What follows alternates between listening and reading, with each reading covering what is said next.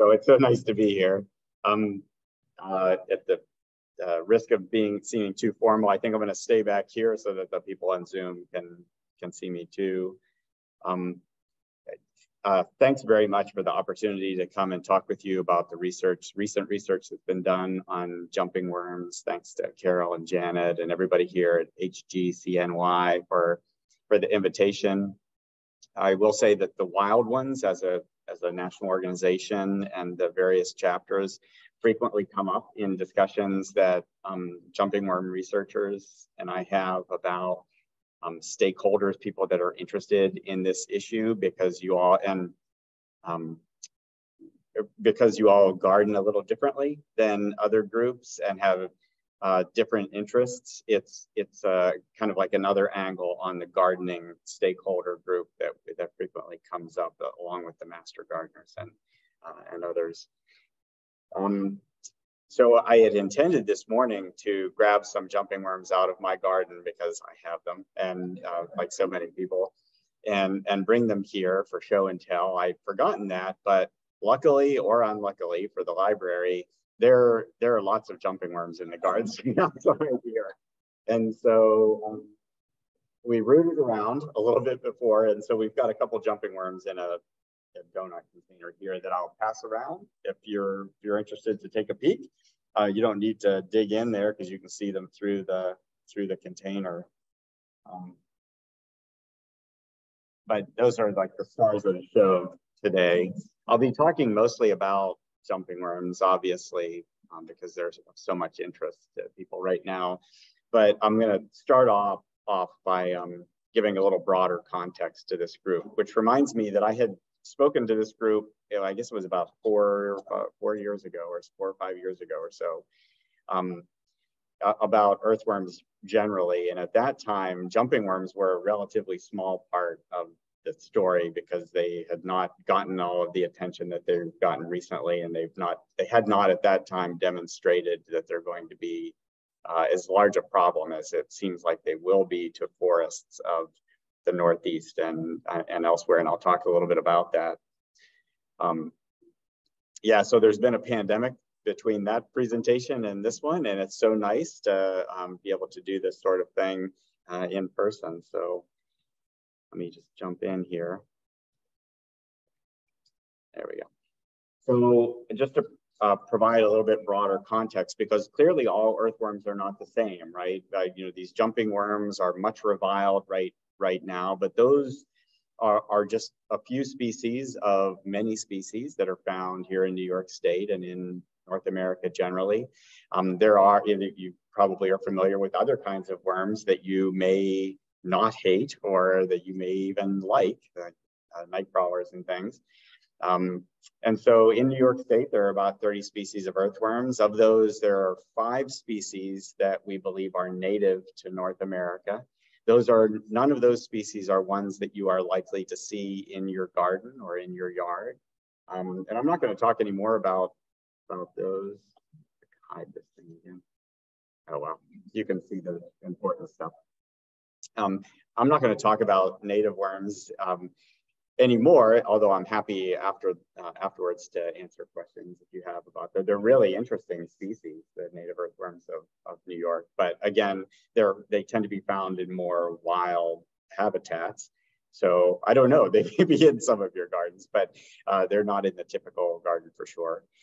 Of the remaining species then are all believed to be exotic to North America. The majority of those species from Europe that we probably received hundreds of years ago in transatlantic ships during the days when they used to use solid soil ballast in those ships.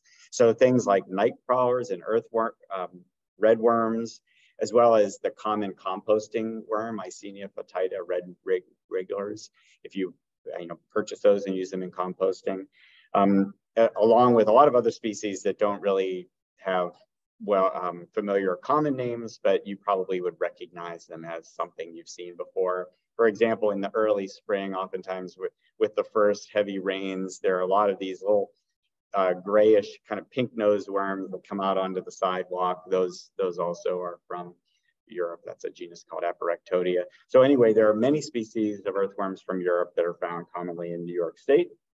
And then the last of the constituent groups of earthworms in New York State are these jumping worms. So they're actually, the group is bigger than just the things that we call jumping worms. And one of the first things I'll do here is kind of define what we mean by jumping worms. But the blue part of that pie actually is referring to worms of Asian provenance that have come to us from Asia. And there are in New York State 8 of those species, but 4 of them are really uncommon things. And there are 4 that are more common. I'll talk about those more today.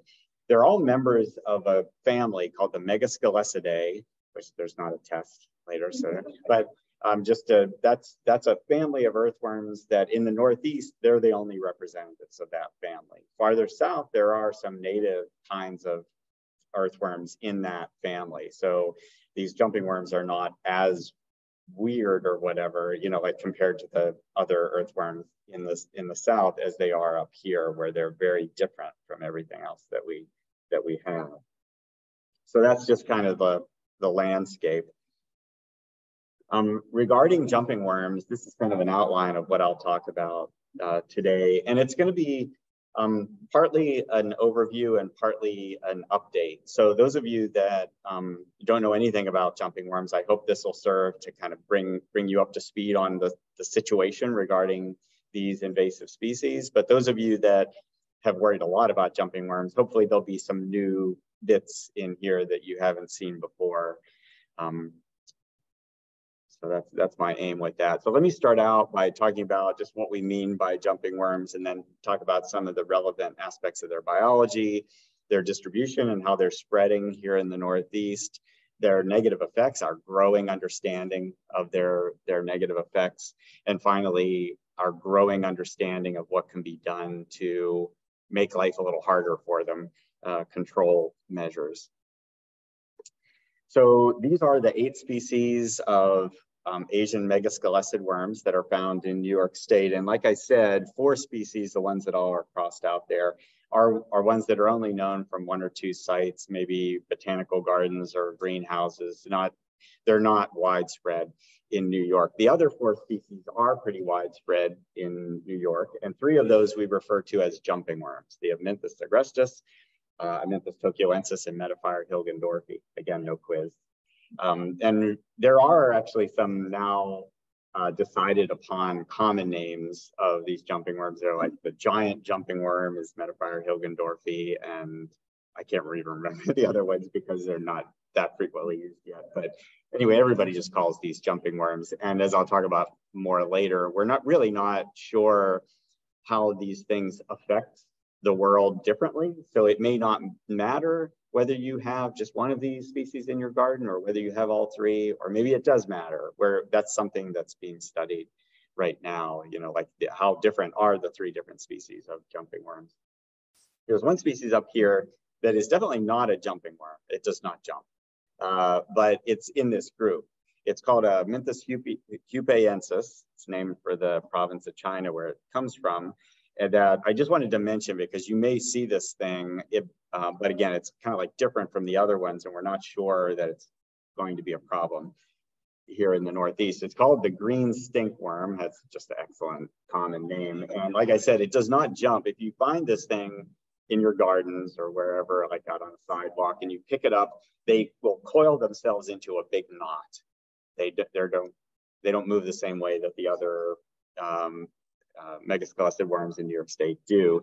And it's called the green stinkworm because their coelomic, the fluid inside their body, has a secondary compound that makes them smell really weird. I wouldn't say bad. I kind of, in a way, I always think it's not like completely repulsive, but it's clearly it's stinky to things that try to eat them because we believe it's a defensive kind of. And it smells unlike anything you will have smelled. So if you see one of these things, look for the knot. They're green. They are like really green to greenish black.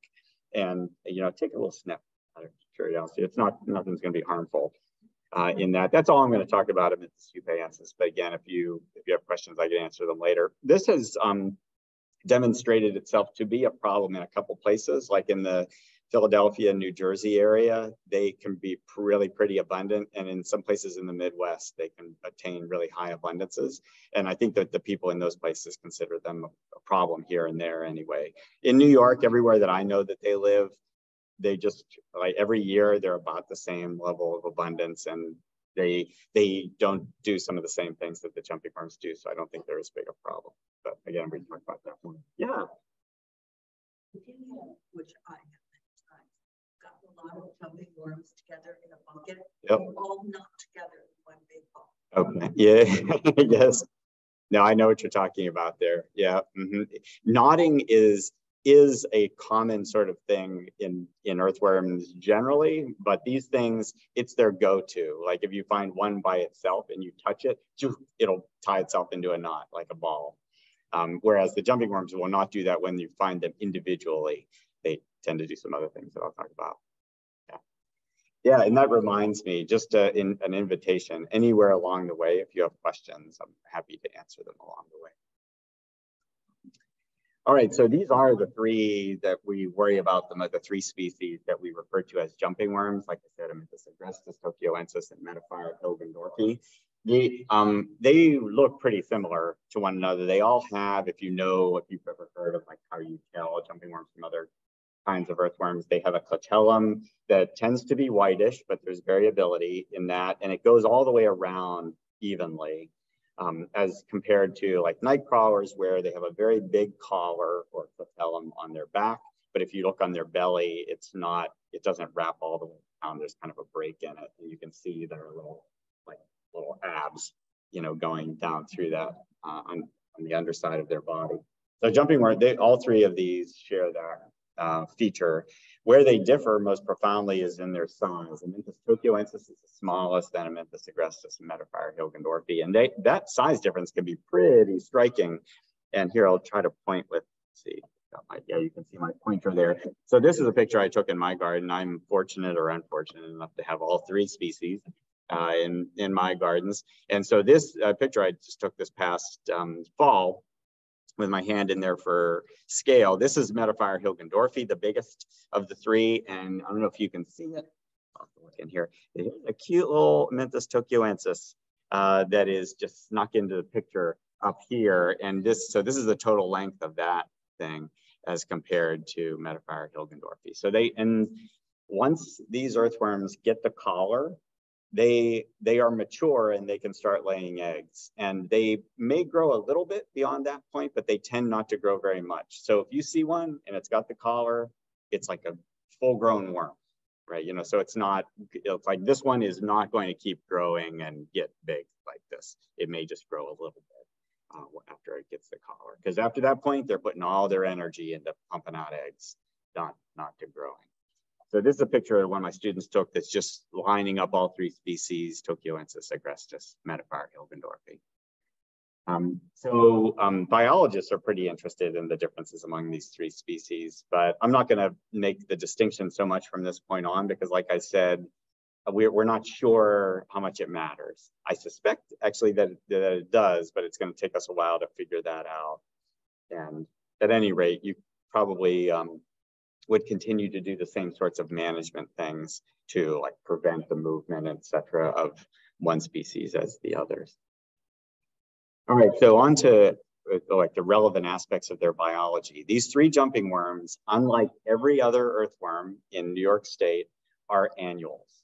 This is even different than Amynthus hupaensis, which is the other member of this family. So it's a pretty unusual life cycle for earthworms generally on the planet, but here in New York, they are alone in being annuals, which would seem to be, a disadvantage to them in the sense, like right now, the abundance of worms out in the garden out here was pretty low. It took us a little while to find a few for that container, but I guarantee you, if we'd have come, like a month and a half ago, 2 months ago, they would have been all over the place. And the reason for that difference is that they're dying right now. Their populations are going down, and within the next couple of weeks, they'll all be gone from most all places up here. So all the adults will have died. So like I said, that, on the surface of it seems like a disadvantage, but if you think about some of the more invasive weeds that you know, a lot of those are annuals too, and they're pretty invasive. I mean, that's they don't think it's a disadvantage, right? So the deal with annual animals in terms of invasiveness is that they can grow quickly at the beginning of their life, attain reproductive size, and then they know they're not getting out of that year. Well, I'm personifying these things, but they know that they're not getting out of that year alive, so they can put all of their energy into reproduction. They don't need to worry about maintaining their body, right? For 10 years. Night crawlers can live over 10 years. And so they have to put a lot of energy into like making sure they don't get different kinds of diseases and parasites and growing their body and all that. But jumping worms, they get big and then they just start cranking out eggs and reproducing, so they can put all their energy into that. So for half the year, these things are only represented by their cocoons, these egg cases. There are eggs in these little cocoons. And then they hatch in the spring. They're very small in the spring. So at the time when those little pink-nosed worms are coming out onto the sidewalk, being really conspicuous, you won't find jumping worms very abundantly then. And so actually it's our most frequent kind of like user error is for people to call Cooperative Extension and other places thinking that they have jumping worms in the early spring when there are these eruptions of those soil dwelling worms, and thinking that they have lots of jumping worms, because those things can be pretty enthusiastic too. I'll talk about behaviors in a second, but those are not jumping worms. And in the spring, you will not find jumping worms abundantly. They're not big. Yet really around here, it's not until this diagram was made by somebody in Wisconsin. It's not mine, Kay Johnson. But anyway, so if we were going to do it here, you know, the cutoffs might be a little bit differently in here. It's pretty close to this, actually, maybe just a little bit into July that we tend to find most of jumping worms to have the collar, to have the catellum. And that's what defines an adult worm from a juvenile worm. Yeah. Do the eggs winter kill some of them? Pardon? Do the eggs winter kill? No, they, in fact, it seems like overwintering is part of their need in terms of hatching. We don't know. We don't know if they have a lower temperature tolerance. We don't know what it is. And the hatching rates are extremely high in these overwintering in conditions that we have here in central New York. So if they have a lower tolerance, we're not there. You know, it would be somewhere up in Canada. Maybe if we had a winter that was extremely low in snow, because snow is really insulative. So if we had very little snow and we had extremely cold temperatures for us, we might start to see that. But I guess the short answer to your question is we don't know where that winter kill level is, but it's not a common thing here. Yeah. How many eggs do they produce in a summer? Yep. Is it a continuous thing that they lay? Or do they just do it like in November?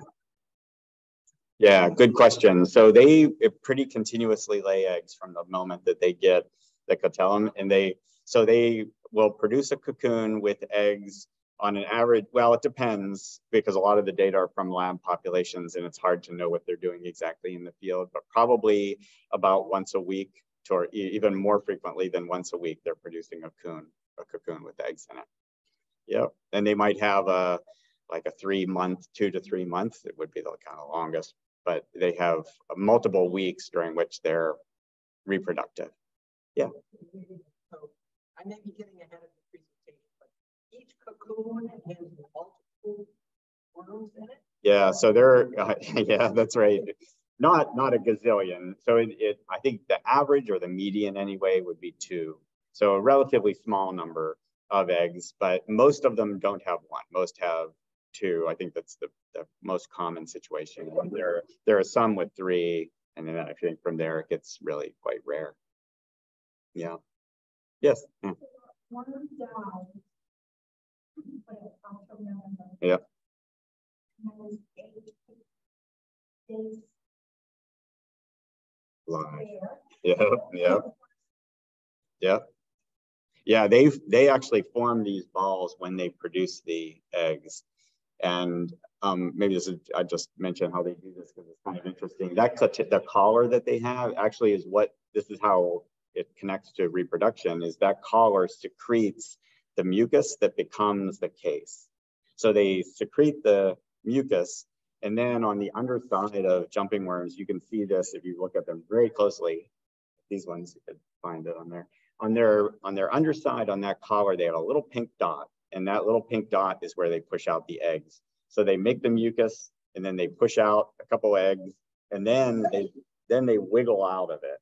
And then once they kind of like pull their body out, it dries and it pinches together on the ends.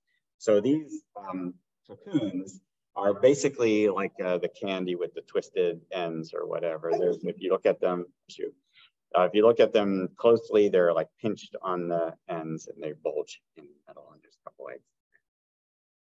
I'll talk more about cocoons in just a minute, but yeah, so then they overwinter and they die. That's their life cycle, different than others. Yeah, so here's a close picture of that female core that I was just mentioning there before. This doesn't look that conspicuous when you're looking at them in life. So just the word that you can't see completely there is parthenogenetic. So all three of these species, to varying degrees, are believed to be parthenogenetic, which means that they don't need to mate in order to have an egg that is viable to create a new offspring. Basically, they produce clones of themselves. And you might be wondering, well, how do we know that if we're not able, because we don't know a ton about these things. The reason that we know that pretty well for a fact for most of these worms is that most worms don't have the pores that can produce sperm in these species. So this is showing you kind of a zoom in of one of the species, and these pores here and here are the pores that produce sperm. And so if they were going to mate, and worms are hermaphroditic, I don't want to get into too much of their biology, but most species of worms do have sexual reproduction and mate.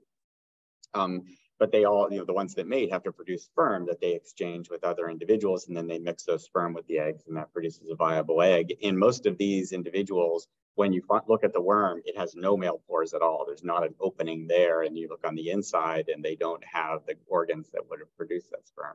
So they have a reduction of their reproductive organs in a way that doesn't allow them to sexually reproduce. So that can be an advantage and disadvantage for them, right? In terms of their invasiveness, in terms of their disadvantages, it makes them very genetically similar. Like within, say, a garden, those worms of whatever species might be so similar to one another genetically that my genetics colleagues that study this kind of thing can't tell the difference between them. Like in terms of the alleles of the different genes, they all come out looking, like the same thing. They're essentially clones of one another. I say essentially because it's kind of a messy system that they have for producing the eggs genetically. So it's not perfect. They're not perfect clones, but they're very, very similar to each other within a population. On their advantage side, though, one individual can start a new population. So invasive biologists call this the propagule size or whatever. Like what does it take to start a new population? Is it like one male and one female individual, or would that do it, and so forth? And so for these, one individual, like one egg case in one batch of mulch that you get, that could start a population. And that's part of the issue, part of the, right? Because it could just be a teeny weeny little cocoon that starts a population. Yes.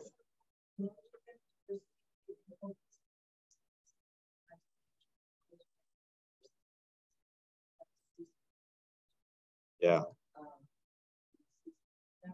Well, not yet. So, but what you mentioned though is hopeful in that if we find something that kills one, it should kill all of the members in that population, kind of like have an equal effectiveness on them. And so, there are some people that are looking at pathogens in Japan where these species are in the wild that we might not have here, like a disease that they could get. And if we bring it over and it may be really effective here because they're so genetically similar. So it is a vulnerability in that regard that might be exploited by different kinds of control measures.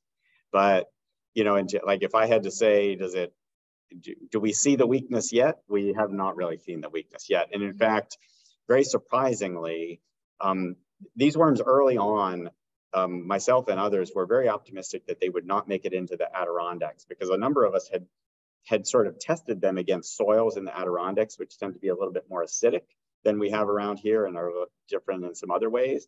And we could not get them to grow in Adirondack soils. And we thought, yes, the Adirondacks are going to be protected from jumping worms. And lo and behold, over the 5 or 10 years, the most recent 5 or 10 years, we're finding them more and more places in the Adirondacks. And in fact, I found them at one of the trailheads in the Adirondacks where I collected soil to test them against, about 10 years ago. And I couldn't get them to grow in those soils, but they're there now. At least one of the species is there. And so we're not sure, but it seems like they're adapting, like if you have a whole bunch of egg cases that are moved to a place, it may be that the genomes of the genes of the vast majority of those things might die in that situation. But if there's one lineage that has a little mutation that allows it to survive, that one egg can then, make a population there. So they do seem to be adapting to different situations like that. Yes. Just a thought. Yeah. We've done a lot of work to test brain. Yep. So I don't know what the soil is Yeah, that's a very interesting thought. So that signal has already come through very strongly in water bodies. In soils, we're just seeing the beginning of the kind of the tempering of the acid rain effect in soils. But it's coming, which is a good thing for like everything else, or like for lots of things, right? That we're not having that negative impact on Adirondack soils, but it is going to make life easier for jumping worms, for sure. Yeah. make the soil more acidic? Does it have any effect on it? Yeah, you can make it sufficiently acidic that you will kill the worms. Yes. You can also make it sufficiently basic that you will kill the worms. But to do that in a way that doesn't kill everything else that you want in your garden is the tricky part. I'll get to control here shortly. Yeah, and that's been part of what we've been thinking about. But they have broader tolerances than we wish they had. Yeah, than we were optimistic about initially. All right. Well, continuing with biology here. So they're called jumping worms for a reason, because they are energetic. And let's see if this video works. Oh, yay. Okay, it's gonna open it up. Oh, this is great. Okay. Yeah, so this is just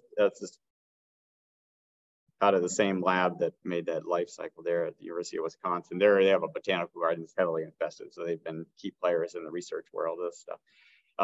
But this worm is demonstrating the two things about their, can you all at home, are you seeing the video? No movement. Okay, but can you see it now? I see it, but okay. It's not moving. There's no. Still not. And now, did I just go to? Oh my gosh. Go back. Okay, because I think I had the specific screen shared. So let me share the video screen here. Got it? No, this one. Yes. Did share. All right, so I hope at home you can see the video now, because I just wanted to demonstrate the two behaviors that these things are famous for. Yes. Okay, great. So the two things that they do that all other earthworms in New York State are extremely uncommonly. So if it's a worm moving like this, you know that it's a jumping worm. One of them is they have a serpentine locomotion. They move like a snake, like winding back and forth like that. And other earthworms, they'll do a little bit of that, but they like their whole body in that kind of sine wave kind of thing. That's jumping worm behavior. The other thing is that when they're flailing around, sometimes they will like go nose to tail one way, then nose to tail the other way, back and forth. And that's like kind of where they get the jumping worm name, because if you put them in their hand and they start doing that, they can pop out of your hand. Again, other earthworms that you're likely to encounter are not going to do that. So those are the two things. A lot of people just look for like motion, like excitement, and that can be a little tricky because you catch them on a cold day like today. They were not that, excitable outside. Yeah, and that can depend on a lot of things. And other earthworms can be pretty jumpy too, and so that can fool you. But the sinusoidal locomotion, the serpentine locomotion, and that head to tail flail back and forth is pretty distinctive. All right, let me go back to the presentation.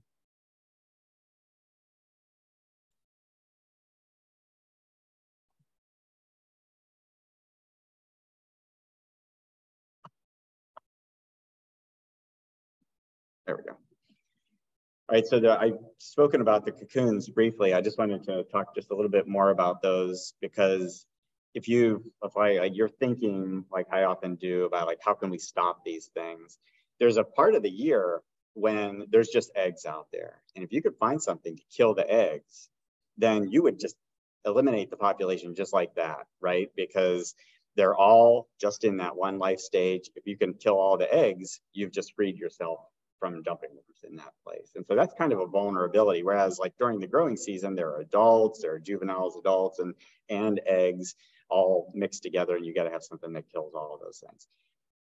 So anyway, the cocoon is particularly important then in that regard. And this is just showing you up at the top the cocoons of the 3 different species. The cocoons, unfortunately for this species, are very dark.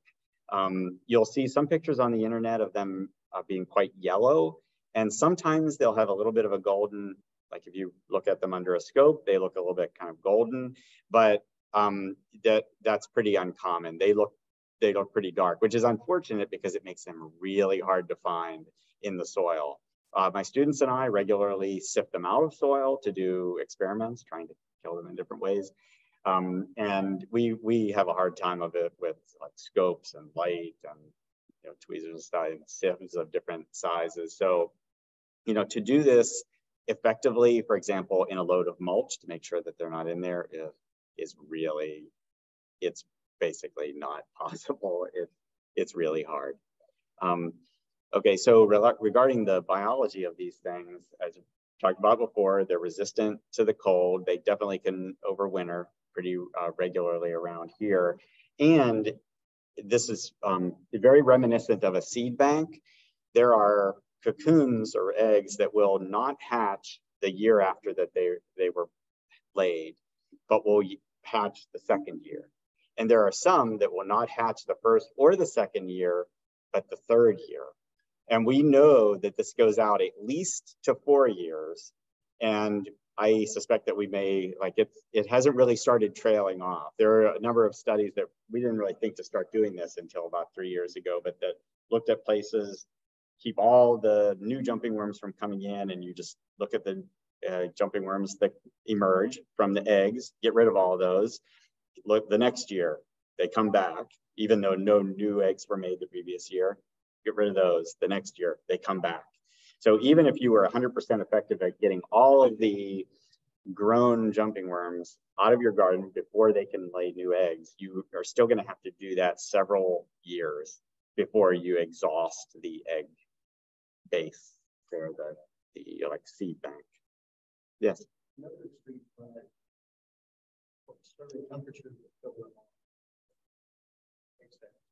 Yeah, so that's, yep. So if you don't mind me holding that point off, because it's like one of the few optimistic things I have to talk about, is that we do know an upper temperature tolerance of these things that can be exploited by people to kill them. Yeah. Yep. Yep. Yeah. And a lot of the things that will eat other earthworms will eat these things. And they're right up near the surface. I've seen robins, thrushes eating them. Chickens, you get varying reports. Some people say my chickens don't like them, but I've fed them to chickens and they've eaten them. And a lot of people say that their chickens like them. So I mean, kind of like birds will eat them. I know that shrews eat them. Pardon? Garter snakes will eat them. For a lot of these predators, we don't know whether they dislike them relative to other worms, but they're more available. So that's going to countervail that. The issue though is that a predator needs to be able to effectively tamp down the population. It needs to take a significant fraction of the population away, and that has not been demonstrated for any of the predators of these things yet. One predator that I'll just mention too, because it's kind of a cool thing, is that there's cool and weird confluence of things, but there's an invasive flatworm that eats earthworms that will eat these things. And they will attack jumping worms, but we don't have any evidence that they're able to tamp down populations. So some of you may be aware of these things. They're kind of longish and yellow, skinny. They have a head. They're called hammerhead worms. Bipalium adventitium is the scientific name of them. They're from Asia. They're from a range that overlaps with jumping worms in Asia, and they'll eat them. But we don't have any evidence that they're able to control populations. So a number of you have noticed the granular castings. It's sometimes referred to as coffee ground type castings or cooked ground beef, I've heard also. This is very useful to us when we do garden surveys, because usually we can come into a garden, and if a gardener is using mulch, we can just start scratching at the mulch. And if the mulch just whips right away from the underlying mineral soil, there are probably jumping worms there, because they create these granular ball-like castings right up underneath of the mulch, in between the mulch and the more integral soil or whatever, that are just kind of like ball bearings, and they make the surface of the soil very loose. So their digestive biology is different than the other earthworms in New York State, like night crawlers. Other kinds of earthworms that you would have in your garden will not make this kind of poop. That's what the castings are. It's just the soil that's coming out the back end of the animals. Another thing about their digestive biology that's unfortunate is that they seem to be able to eat plant material that is harder to digest, that is on the hard end of the spectrum of digestion as compared to other earthworms. So lignin, cellulose, hemicellulose, these are like the parts of a plant that if you were to eat leaves or grass or something, you wouldn't get really any energy out of it, right? And the animals that do get energy out of that, it's because of their microbiome. But these things seem to, either they or their bacterial symbionts, produce enzymes that can break down really recalcitrant carbohydrates that are in these different plant parts. So the bad part about this is that if you imagine like a pile of mulch in the middle of a Walmart parking lot, jumping worms can live in that, because they're happy navigating through that environment because they're used to living up in the litter layer, and they can eat little bits of it because they can eat just like wood and they can get energy out of it. Whereas if you were to throw most other kinds of worms into that pile, they would not be able to survive. That makes sense, just because they're reliant more on plant material that's already been worked on by fungi and bacteria and would be found down in the soil. All right, so that is it in terms of biology. Let me talk quickly about distribution. Here, a few years ago, we did a survey of what had been published on them in terms of locations, and some of the citizen science apps like iMap Invasives or iNaturalist, and where they had been recorded, with a pretty believable record. And this is where we had seen them. You can see that they're kind of speckled all around New York State, but we've got we've got a gap here in the Adirondacks, just on the edges, right? This was a few years ago. And then in New England, we've got some records here near Burlington. That's because somebody at the University of Vermont studies these pretty intensively. But they're concentrated pretty heavily around the Champlain Valley, not as much up in the mountains. And then not very much in terms of records here in the mountains of New Hampshire and Maine. One of the things that came out of this study was kind of a curiosity about Pennsylvania. It really is like, well, maybe they're not in Pennsylvania very much, but then we sent out a survey, maybe some of you received it, that just asked whether you you've got jumping worms, etc. And that's represented in the yellow dots here. And one of the things that came out of that is that there are a lot of them in Pennsylvania. Folks in Pennsylvania aren't participating as much in those citizen science apps because they're not promoted as much by the state agencies as they are in some other states. So anyway, there are a lot of them around Pennsylvania. I can attest to that. But in this, we didn't have any surveys that lit up in Adirondacks. Like I said, though, this is not updated to the last couple of years of surveys where we have found them a number of places in the Adirondacks. There's still a lot of places in the Adirondacks where we have not found them, don't get me wrong, but we're just finding them more and more places, especially around the Lake George area. It seems like they've really been brought in, kind of maybe by downstate tourists into the Lake George area, and we think that they've been there for longer and they're really spreading out there. Over on the other side around Old Forge, we've found them a couple places, but not nearly as widely as on the other side.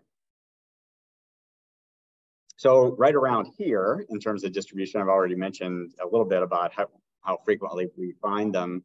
Linda Atchimore, who's here, has been my partner in crime the last 4 years. We've gone around to gardens, mostly master gardeners' gardens, but some other garden clubs we've tapped into. This last year, we looked at the garden clubs in Casanova and Hamilton as well.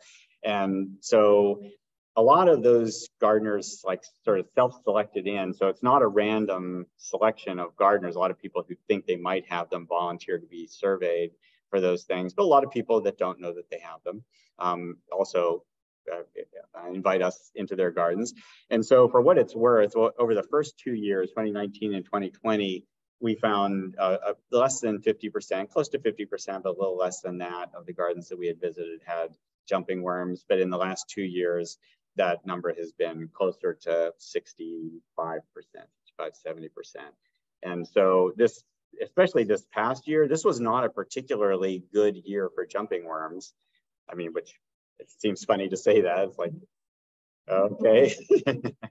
Well, so we in Central New York, we had about 6 weeks that were quite dry. And it was at a time when if you had a well-drained situation in terms of your soil, it might have been too dry for them and it might have killed them, kind of during a time of the year when it was hard for them to bounce back up from. But if your soils are moisture or if you're in a place that's irrigated, that may not have been the case at all, and it might have been really good for them. But there were a lot of places that had them the previous couple of years heavily that didn't have them as heavily this year. So anyway, I guess my point is that this number was not heartening, that we had them most places that we went this year. And just over the last 4 years, we visited 86 gardens and 55 of them with jumping worms. If you would like to have us visit your garden, see Linda. Because we'll be doing it again next year for sure. Yeah. And they are up into Canada, just kind of like complete the distribution stuff. What about Canada? They're in Canada now. But very recently, just in the last couple of years, they've been noted in a number of places in Ontario, but pretty close to the border. These dark dots here are places in Ontario where they've been noted, and there were just in the last couple of months, there's a record out of New Brunswick that for a couple of these species as well. So where are they going to go eventually? The best guess that we have right now is just based on the length of growing season that they seem to need from the point where they hatch to where they can make eggs. As long as they can get big enough to lay some eggs before they die, then that population can probably survive there. And so there was a Canadian group that looked at where they had been found a few years ago, just modeled the length of the growing season that apparently was necessary. And everywhere in here that's dark, they think they might be able to live, and just in terms of the climate. So well up into Canada here, and every place in the Adirondacks they think is possible. We'll see how this is just considering climate. There are lots of other things that are important to worms, notably soil type. All right, so in terms of negative effects, I don't want to talk too long. Again, this is growing information that we have in terms of their negative effects. We believe that they probably increase rates of erosion in forests. and maybe in garden settings too, but of course those are more controlled usually in terms of erosion.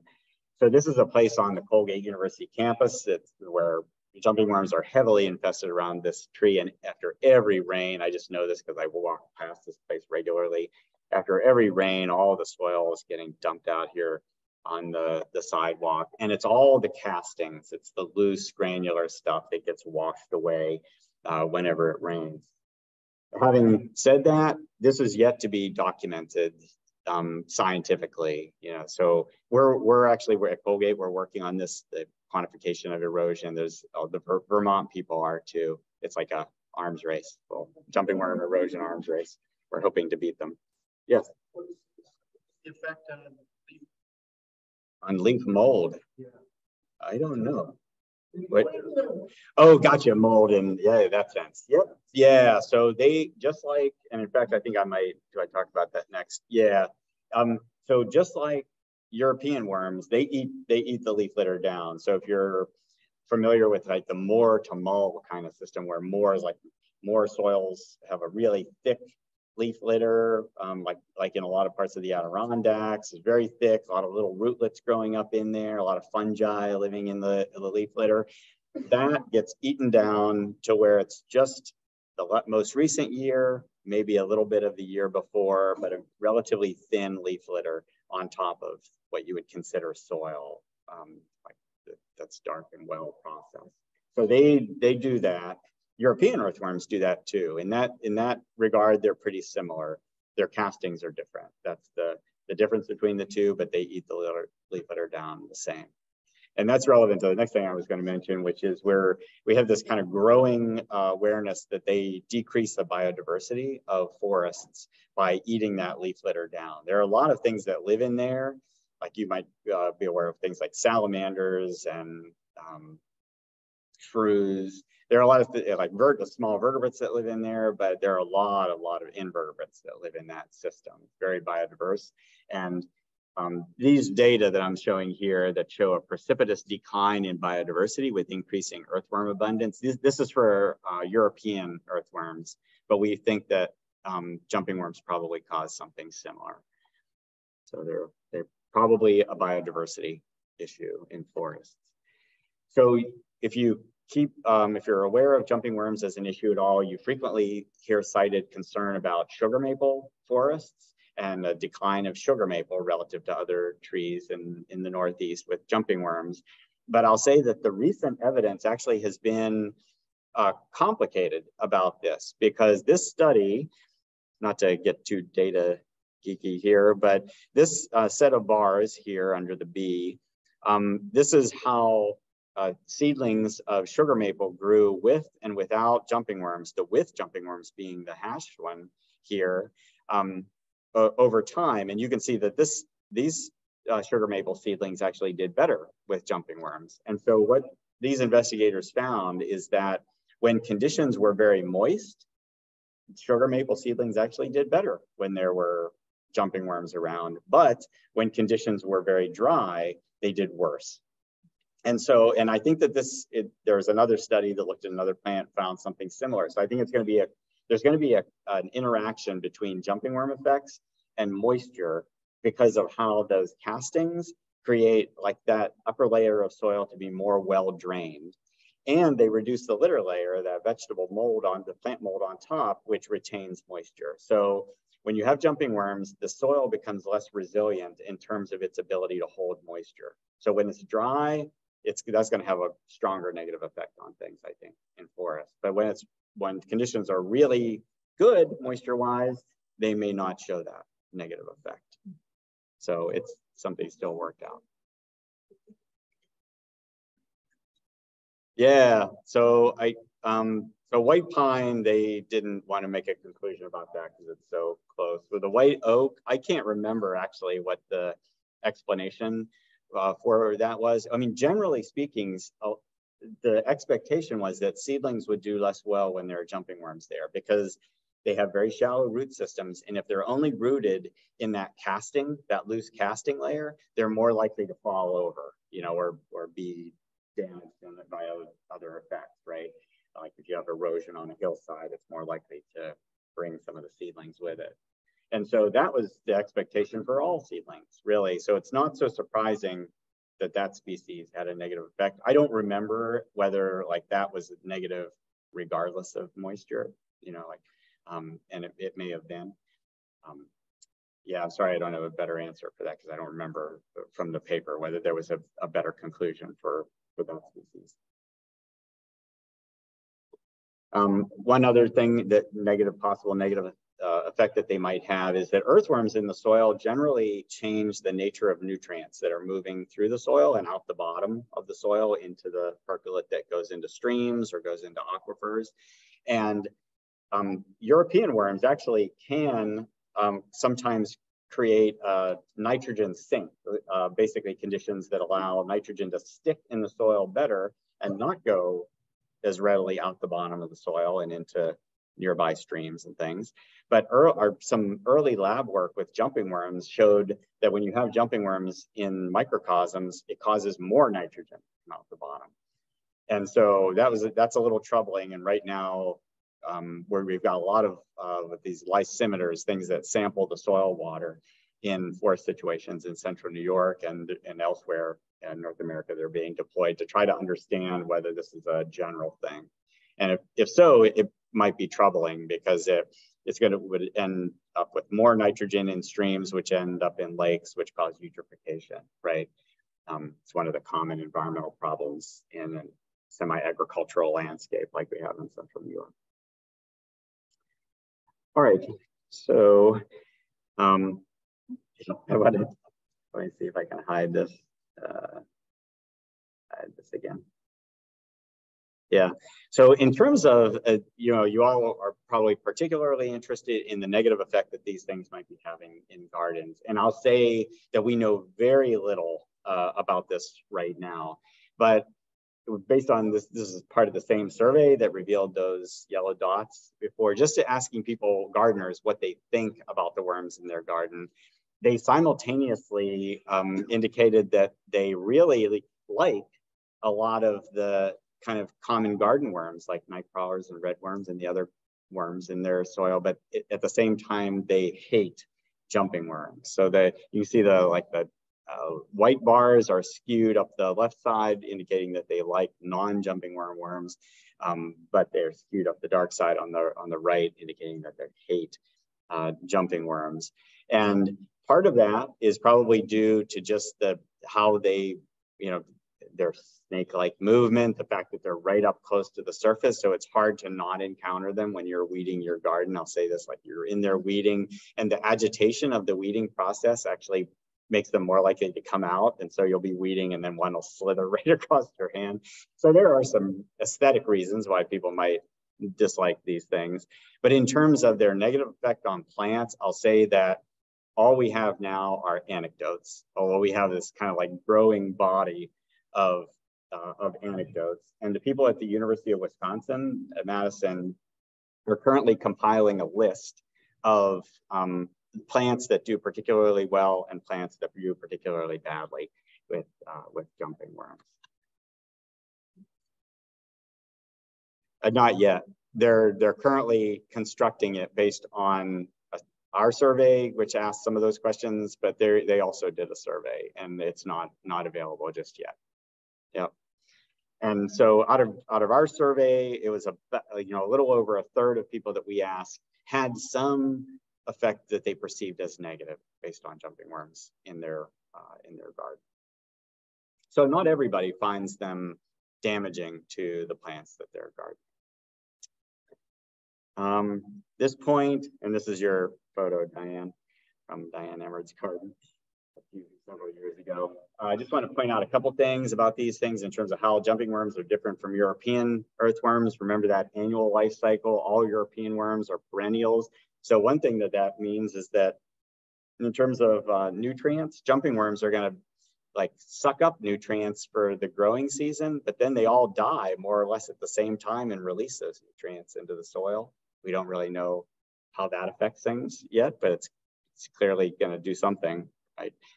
In terms of the casting, the way they make their castings, different from jumping worms to European worms, and they can attain really high densities at that kind of like peak in their populations toward the end of the summer, beginning of the fall. All right, so I'm going to do this really quickly here. Control. The most important thing that people can do in terms of controlling them is to just slow the advance, you know, to keep them from moving from one garden to another. And I'll also just kind of like put on your radar to try to prevent them from moving from gardens out into natural environments. So if you have them in a garden, say that's maybe a foundation garden near your house, and you have a wood lot that's, you know, 100 yards away across a lawn, they may not move of their own accord across that. They don't like to move across lawns generally. That varies, but and so they may not of their own accord invade that forest. But if you take your plant waste and you have a compost pile on the edge of that forest, as a lot of people do, then they will be there for sure. In fact, a lot of our study sites in central New York involve woodlots that have on their edge a little compost pile that people use to get rid of their garden waste, and one of the gardens that contributes there gets infected with them, and then all of a sudden they're in the woods. So if there's anything you can do to kind of slow that spread from gardens to forests, the forests will appreciate it for reasons I just mentioned. In terms of control, just kind of like the bad news is that scientifically we are not close right now to a control that will be specific to these jumping worm species. Right now, the things that are being investigated probably would kill all earthworms in gardens. And so that's, you know, like if you have worms that you really like in your gardens and you have a very small jumping worm problem, then you may not want to use any kind of control.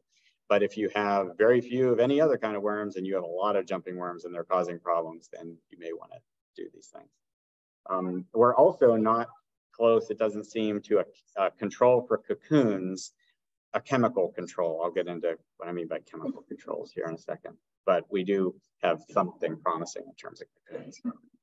So most of the chemical controls for earthworms use something called a class of chemicals called saponins, which are natural plant products. And this actually has a really long history. So if you, in recent years, if you've heard of things like early bird being used to kill jumping worms, that's the mechanism by which they kill them. And I thought it was kind of like a new thing that people had recently discovered, but looking into this a bit more, it seems like it's a very long-standing mechanism for killing earthworms. So this is showing pictures from an early 20th century English golf course. And people on golf courses have been worried about worms for a long time, not jumping worms so much, but earthworms generally. And so people who tend golf courses in England have been applying what they called Maura meal, which was a plant product that includes saponins, on the greens, hosing it in to the green, and then raking up the earthworms that would come to the surface. And this is a wheelbarrow full of dead worms that came up from this plant-based saponin that was applied to greens. So there's a long history of this. They used saponins for a long time until World War II, and we have all these nifty pesticides. Then they shifted to more intensive pesticides, which will kill earthworms also.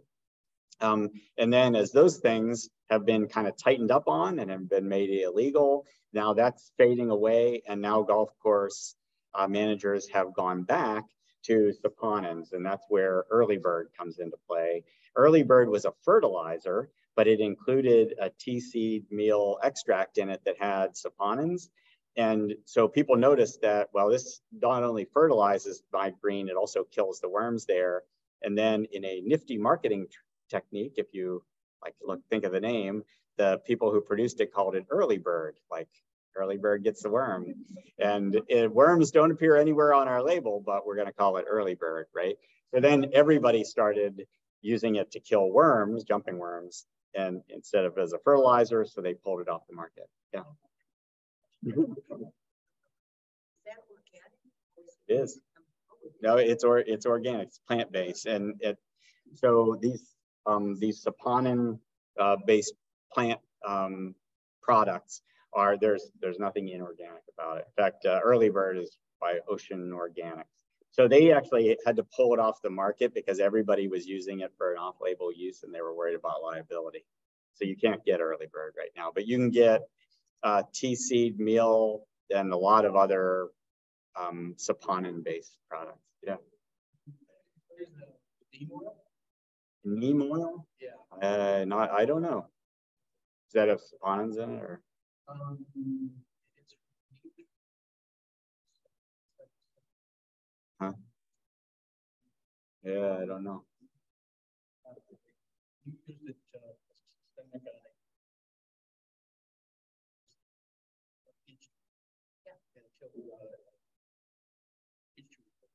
Okay.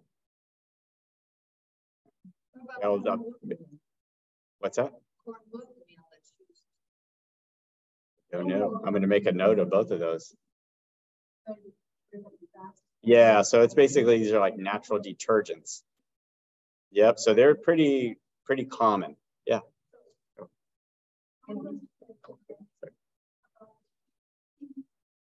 Yep. Yeah, so that's the problem with saponins. Is that what you're estimating? Yeah, and so this is why when you look at like cooperative extensions information sheet, any information sheet about jumping worms is not going to mention saponins, and that's because we don't know whether if you apply it in a way that is going to, it has to contact the worms in order to kill them. It's not like it can just like lightly be sprinkled in an area. They have to come into contact with it for it to affect the worms, and that means you're going to apply it at a pretty heavy dose and really mix it into the soil, and it may be that makes it into nearby water bodies, and there are lots of things that could be negatively affected by increased abundance of saponins in nature. And so right now we don't know whether it can safely be done in an environmental context. So that's the why, you know, it's being experimented on in the lab, but we don't know. Were you going to cut me off here? I'm going really long here. Oh, you had a question? Things kill everything. Although right now you just said you don't know what Yeah.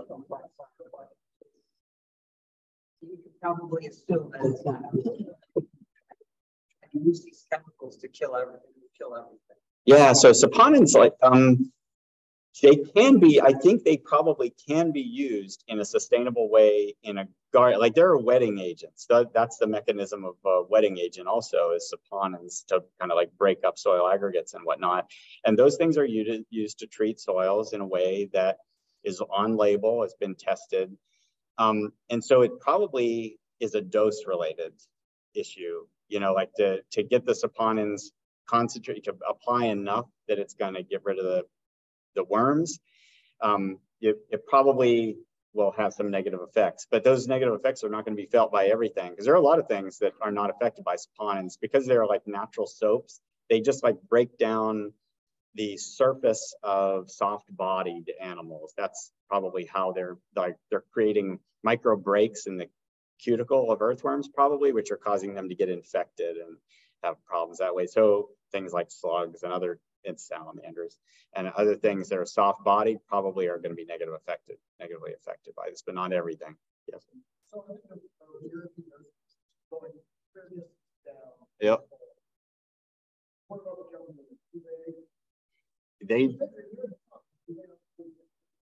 No, they don't. So they're going to be found in their own casting layer and within just a few centimeters of that, below that casting layer. So they are like legitimately close to the surface.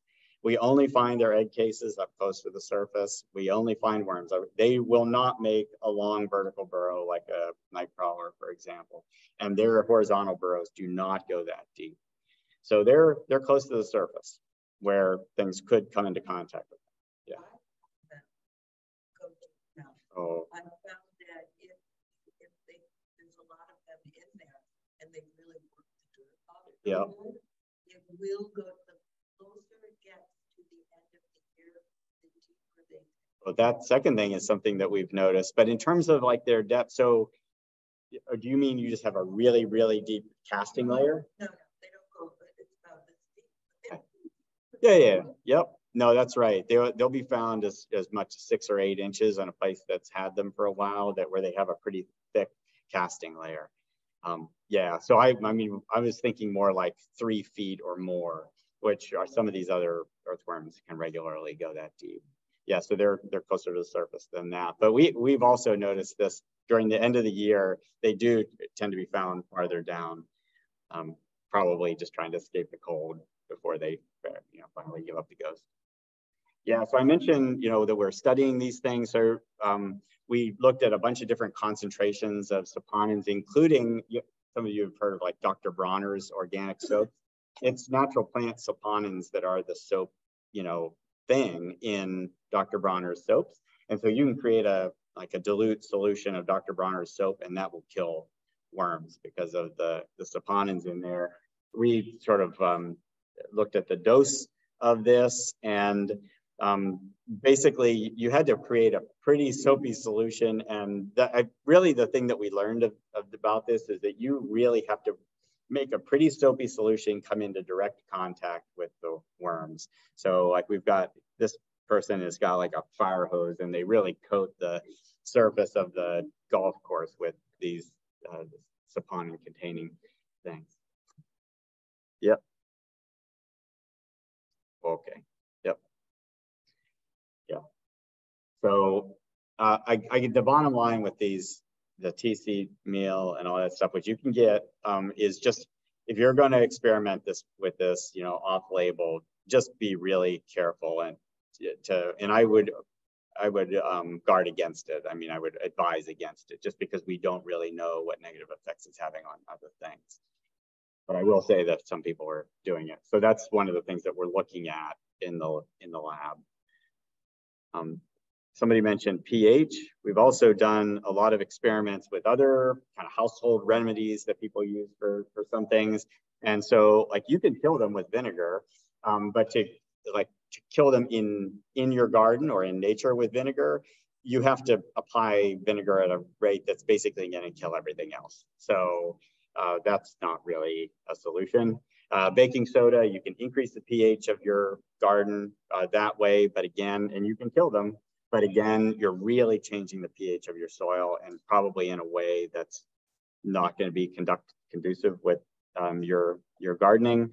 Some of you heard of diatomaceous earth as a control for insects, and so there was some early optimism that this might help with jumping worms, but several studies, including ours, have shown no effect there. There's a line on here, that the light gray line, that is the control, the rate at which the worms died without a treatment, and the diatomaceous earth is right there.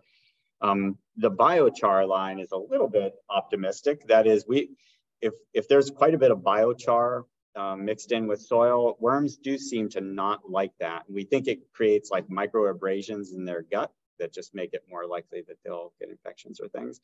And so there may be something with biochar, but again, you're conditioning your soil in a way that may or may not be good for your gardening. And one of the most optimistic biocontrol avenues is this bacterium, Beauveria bassiana, which you can buy as a biocontrol for insects. It will kill earthworms. And this is a study out of the University of Vermont just within the last year. But these folks noted that you can't, if you just buy that and you apply it directly the way it is in the package, it didn't work. They had to secondarily culture it and coat millet seeds, little millet seeds with it. And then they could get basically the worms to eat it. And then it had a negative effect on worms. At the same time, it didn't like kill all the worms, but it did kill them more, because you're looking at mortality of jumping worms here, killed them a lot more when those millet seeds were treated with this cultured Beauveria fungus. So there's some promise here, but they're still working out the details of how can we make this into how can we weaponize this, right? And so one other thing, I asked my colleagues recently when we had gotten together to do some work in the Adirondacks, I'm talking to a gardening group this upcoming Sunday, what optimistic thing can I tell them in terms of control? And one thing that somebody threw out that I hadn't really heard before, so it's some advice that clearly is not going to be you know, there's no collateral problems with, is that there's a lot of evidence that jumping worms, when they create this casting layer, they're making the environment better for themselves. They use it like a little insulative blanket. They use it as a really nice environment to lay lots of eggs. And so if you can break up that casting layer, basically just turn it over to no longer make it, you know, to break up its integrity, you're making the world a little harder for jumping worms. So that's good. And I'll just kind of end this control stuff with this optimistic bit about the cocoons and temperature. So a study out of the University of Wisconsin showed that you can kill jumping worm cocoons if you maintain a temperature of 104 degrees Fahrenheit for 3 days. They've not fine-tuned that yet in terms of like, well, if it's 110, can that just be 1 day or whatever? So we don't know the subtleties of this, but there is a high temperature limit that is not too awful high that will kill the cocoons. And so some people are using this by solarizing their gardens into these temperatures and killing the cocoons in their garden. If it's a place like a raised bed that you can kind of isolate, solarize it when there's nothing, when it's fallow, you can kill the cocoons that way. This temperature also will kill any adults that are there too. So it's quite effective to get it hot. So we got solarization. Somebody also mentioned the use of like set up a solarizing tent with plastic or whatever and kind of blast in that hot steam that is sometimes used for steam weeders. This is a new thing to me, but it might ring a bell with some of you.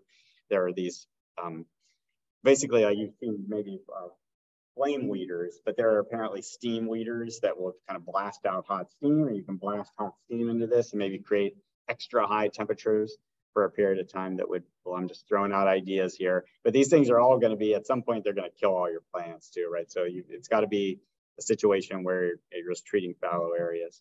And although we've had lots of people try it, you know, applying flame to the surface of soil, it really never works because they can go, soil is very insulative in that way, and they can just go down a few centimeters in it. I'm right back up.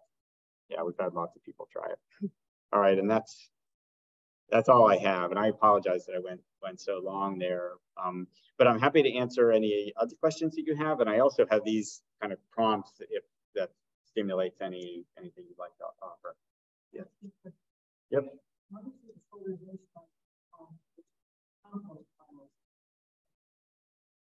Yeah. Yeah.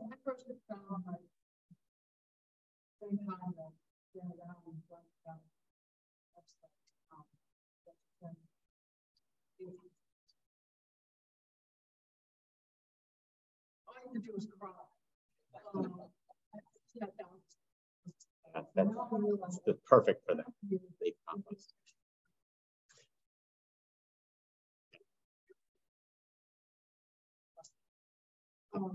Since then, there's 2 summers since then, the numbers are much lower. Okay. Of course, they're like, oh my God,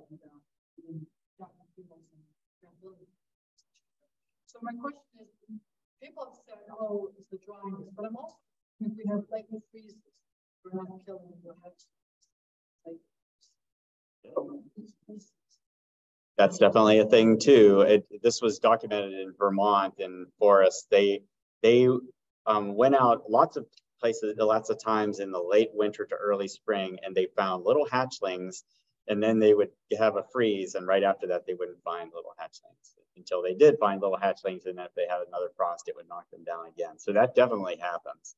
If it happens early on, there's time for like that, the hatching after the last frost to get mature. So it's not like killing them off, but it definitely is going to have an effect on the total population size that year.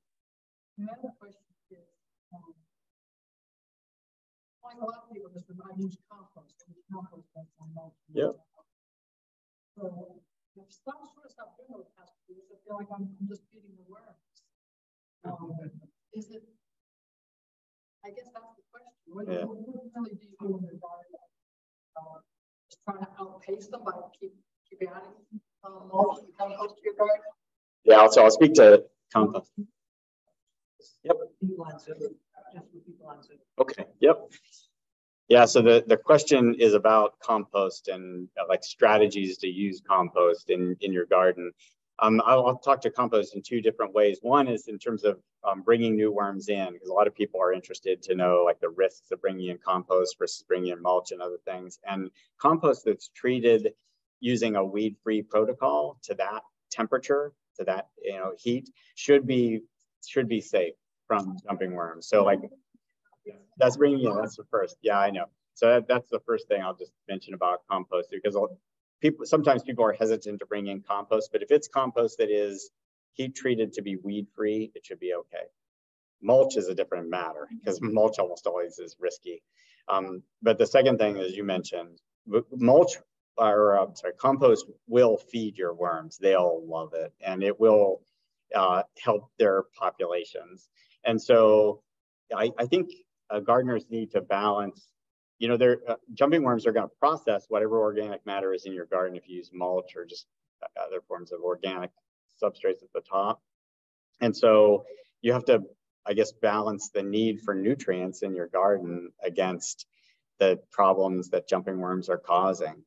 So I don't know that there's a easy answer there. And I guess everybody's sensibilities might be different. Like it may cause more jumping worms, but at the same time, you're kind of counteracting one of their negative effects by like keeping more new nutrients on the surface of the soil.